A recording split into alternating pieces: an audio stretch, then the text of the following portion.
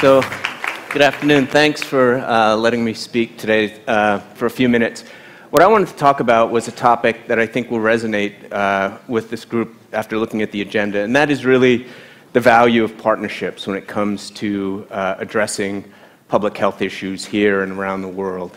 And in order to do that, I thought it would be helpful to set the context, because someone from being with the pharmaceutical industry for a long time, we weren't early embracers of the partnership concept. We were a quite insular industry for many years, and we suffered from the not invented here syndrome. But to do that, I thought I'd explain it in the context of an industry that we can all probably relate better to.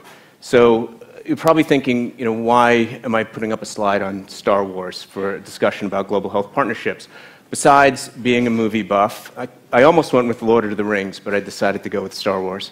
If you're like me, you go to the movies, you've seen changes in the opening credits. It used to be 10 years ago you'd see a movie by 21st Century Fox. Today it's 21st Century Fox in association with Touchstone, in partnership with Lionsgate, in partnership with Bad Robot Pictures. And it made me think about, why is that, and is there some analogy to what we're going through in the pharmaceutical sector? And there are, and I'll just give you a few factors that help illustrate our evolution to embrace a more partnership mindset. And one is, they're both really high-risk, high-reward industries. And anyone in a high-risk, high-reward industry wants to mitigate risk and spread it out across as many programs as possible, and partnering helps us to do that. The other factor is we rely on innovations in technology and innovations from niche companies that develop new breakthrough technologies. In Star Wars, it's probably computer-generated imagery and special effects. In our industry, it's gene therapies and other types of novel technologies around biomarkers. It's also, the third one is, it's also expensive to develop blockbusters. The first Star Wars cost $11 million. The Rogue One cost $200 million to produce. To develop a new medicines, the cost used to be estimated at around $1 billion. Now it's over $2 billion. So, those are the factors that move this in this direction. What's driving it today is simple complexity. Complexity of the science, complexity of the challenges. And I'm going to walk you through a few examples to illustrate that. So obviously the science is advancing to the point where it's extremely complex. The diseases that we're trying to tackle now, Parkinson's, Alzheimer's, different forms of cancers using immunotherapy, are really difficult to develop treatments and cures. And the days where a single company discovered, developed, and brought to market a drug is over. It's very much a partnership culture now, relying on different areas of expertise across the system.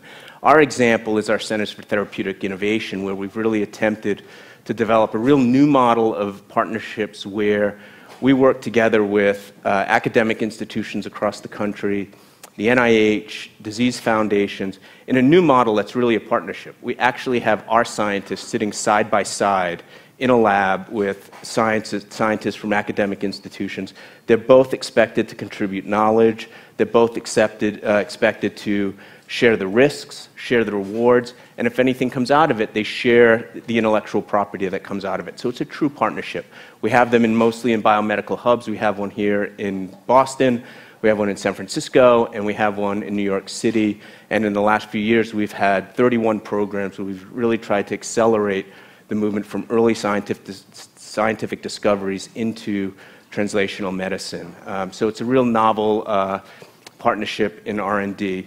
But these partnerships aren't limited to R&D. So we've also been engaging in partnerships to try to tackle some of the most complex global health issues. And one that I'll share with you, an example that brings together multiple sectors, is something called Gavi, which is the Global Alliance for Vaccines. And Gavi was formed, it's a public partnership that was formed to bring affordable vaccines to low-income countries.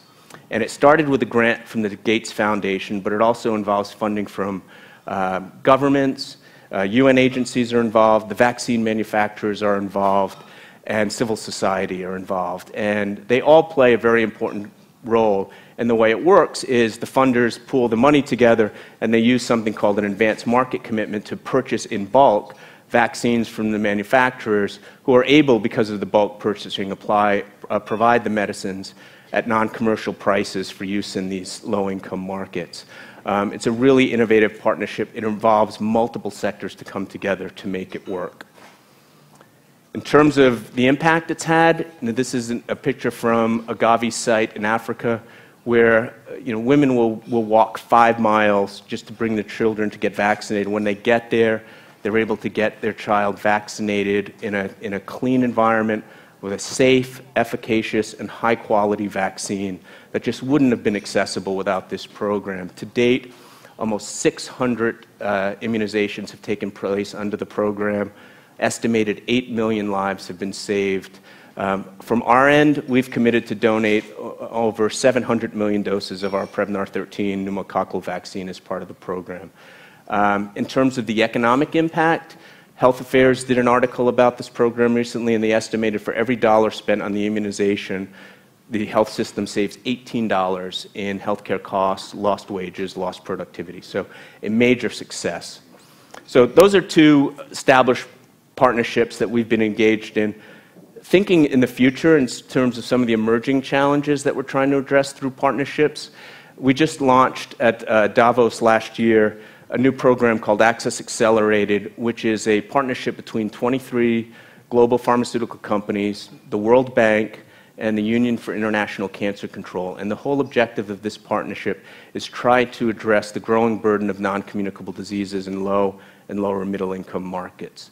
The diseases like cancer, respiratory disease, diabetes, mental health disorders, have a massive growing burden in all markets around the world, and in fact they're the leading cause of death. I think 38 million deaths attributable to non-communicable diseases. So when the United Nations SDGs came out last year, the private sector is trying to step up and create a framework for treating these non-communicable diseases, building off partnerships like Gavi, working with partnership with institutions like the World Bank and others to try to create a framework for treating these diseases.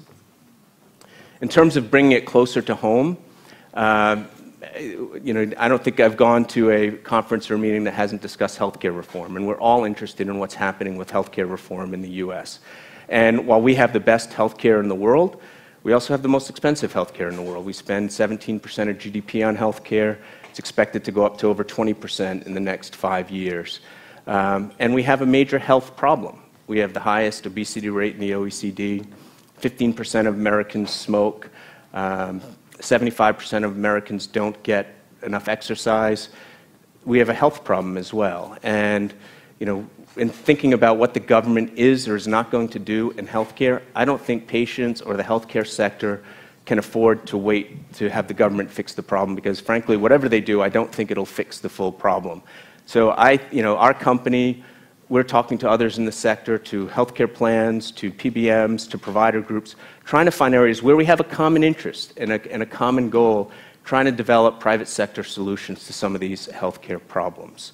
So I'm out of time, but I wanted to just run through a few of these examples to share with you the way we're approaching these partnerships, and we are trying to reach out across sectors, so beyond pharmaceutical industry to other industries, to try to address some of these problems here and at home. But I think we have to think about how can we come together as a healthcare community to solve these problems and not try to do it in isolation. So that's all I have to say. Thank you very much. Enjoy the rest of the meeting.